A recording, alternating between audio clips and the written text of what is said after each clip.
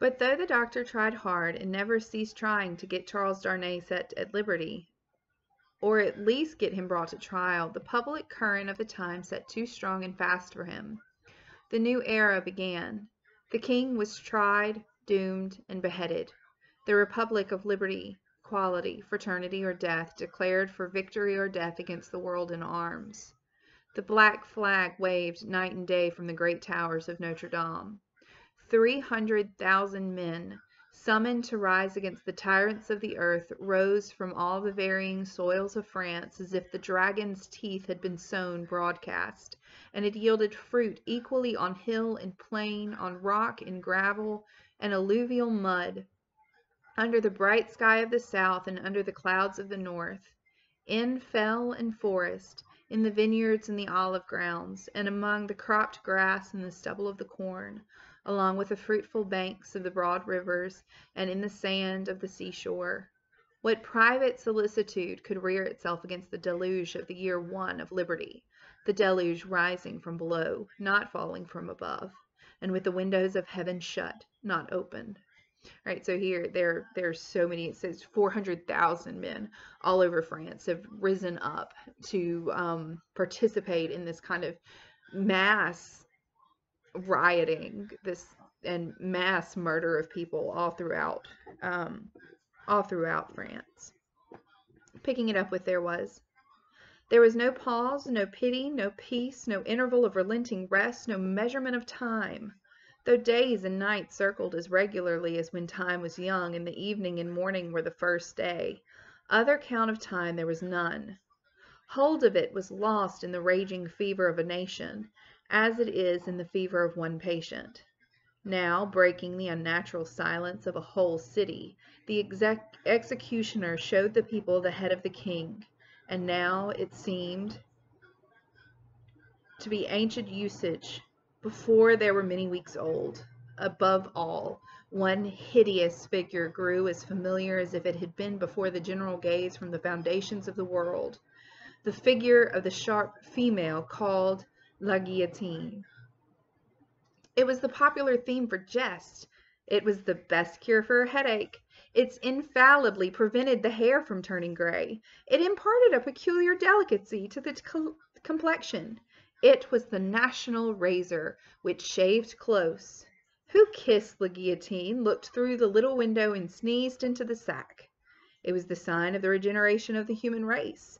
It superseded the cross. Models of it were worn on breast from which the cross was discarded, and it was bowed down to and believed in where the cross was denied. All right, I really want to look at this paragraph a little bit because um it really says something about human nature. So let's kind of break down this paragraph. It was the popular theme for jest. Okay, a jest is a joke. So it was the best cure for a headache because it took your head. It prevented your hair from turning gray because it killed you before you got old. It imparted a peculiar delicacy to the complexion. This one you got to think about a little bit more. It was believed that, okay, so when your head got chopped off by the guillotine, your head would roll into it and they would hold your head up. And most of the time there would be a flush in the cheeks. That's because all of the blood that's left in the brain and the skull would kind of come up to the cheeks, and it looked, some of the time they said that it was proof of guilt because it showed shame in those who had been killed. It was the national rager, which shaved close, like so close it just cut your head off. And then if we go down, it superseded the cross. One of the things that the French did after killing the aristocrats was to kind of shut down religion, remembering that from early days when we were reading this, when we talked about the first, second, and third estate. So the first estate is the clergy, and the second estate is the aristocracy. The third estate is the common people. The first and second estates are very closely intertwined. And so the fact that the clergy was considered and was rather corrupt during that time period, one of the things that the revolutionaries did was embrace atheism. They basically made it, you couldn't believe in God. You could not be Christian. That was one of the things that they took away. And so, whereas the people used to wear crosses around their necks or a cross brooch or something along those lines, instead it was replaced by a miniature little guillotine. They would sell dolls and earrings and necklaces and all this kind of stuff at the beheadings. So that's where that's had. So picking up at It Sheared Off. It sheared off heads so many that it and the ground it most polluted were a rotten red.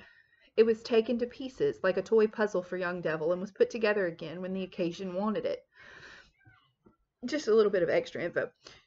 They would take it apart every night and then put it back together because it would block streets. So they only built it up when it was needed. And there were these little slats down in the pavement that they would set the feet of the guillotine platform on.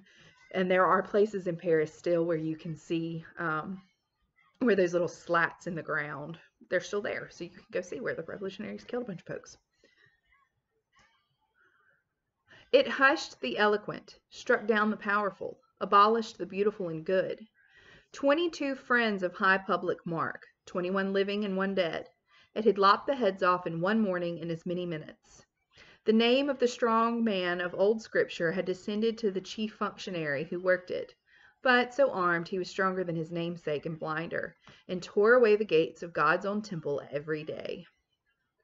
Among these tares and the brood belonging to them, the doctor walked with a steady head, confident in his power, cautiously persistent in his end, never doubting that he would save Lucy's husband at last. Yet the current of the time swept by so strong and deep, and carried the time away so fiercely, that Charles had lain in prison 1 year and 3 months when the doctor was thus steady and confident. So it's been a year and 3 months since Charles set foot in France. So much more wicked and distracted had the revolution grown in that December month that the rivers of the South were encumbered with the bodies of the violently drowned by night, and prisoners were shot in lines and squares under the southern wintry sun. Still the doctor walked among the terrors with a steady head. No man better known than he in Paris at that day, no man in stranger situation, silent, humane, indispensable, in hospital and prison, using his art equally among assassins and victims. He was a man apart. In the exercise of this skill, the appearance and the story of the Bastille captive removed him from all other men. He was not suspected or brought into question, any more than if he had indeed been recalled to life some 18 years before, or were a spirit moving among the mortals. It's the end of chapter 4.